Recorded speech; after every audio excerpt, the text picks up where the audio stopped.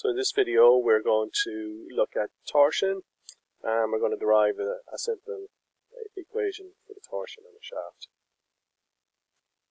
So let's look at a shaft and let's apply a torque, and for every applied torque there's an equal and opposite reaction torque. So if we had these imaginary lines running along the shaft, when we would apply the torque, these would deform. So we can look at this rectangular area here. When we apply the torque, that will deform. So you can see here that we had a line. It was originally a horizontal line in red. That gets deformed to this line here.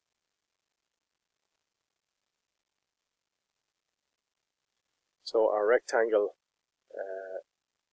was changed from rectangle to parallelogram.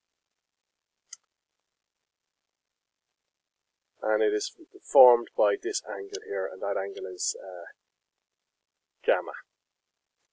So I've just zoomed in on this area here, and that angle here is gamma.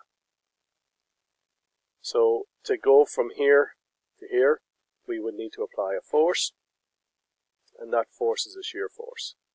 And when that force is applied over this area, force over area, we get this shear stress tau.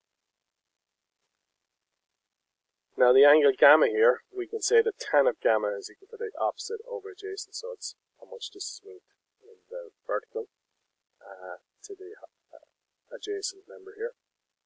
But when this angle is in radians, the tan of a very, and it's very small, the tan of a very small angle is just equal to the angle itself. So y over y is equal to, gamma is equal to y over x.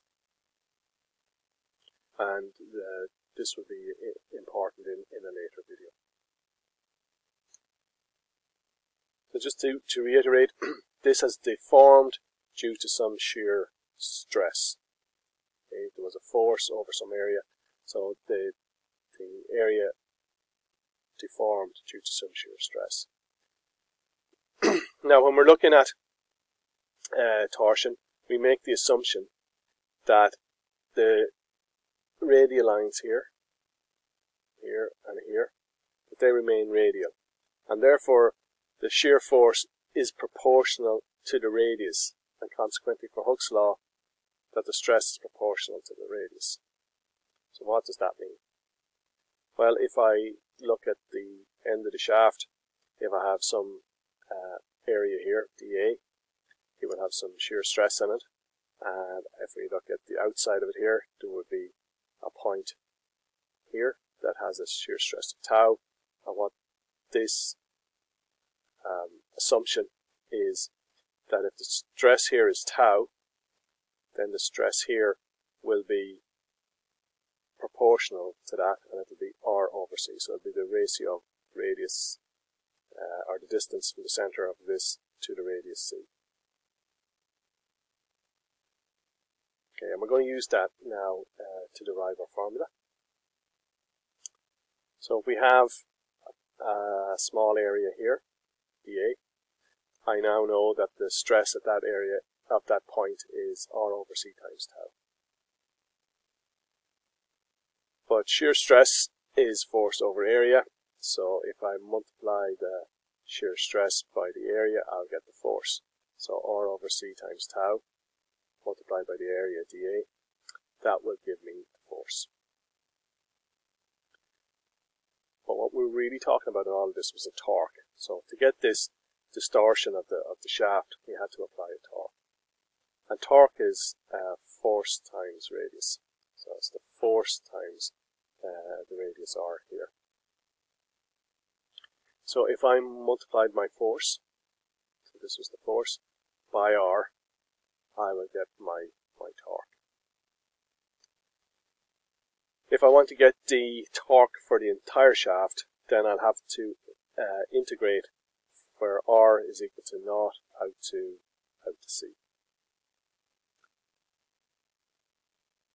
So I've just rearranged the equation here, so I have tau over C, R by R is R squared, and I still have my TA. So that is my torque. But this piece of the equation here in blue, that is the definition of the second polar moment of area of the shaft.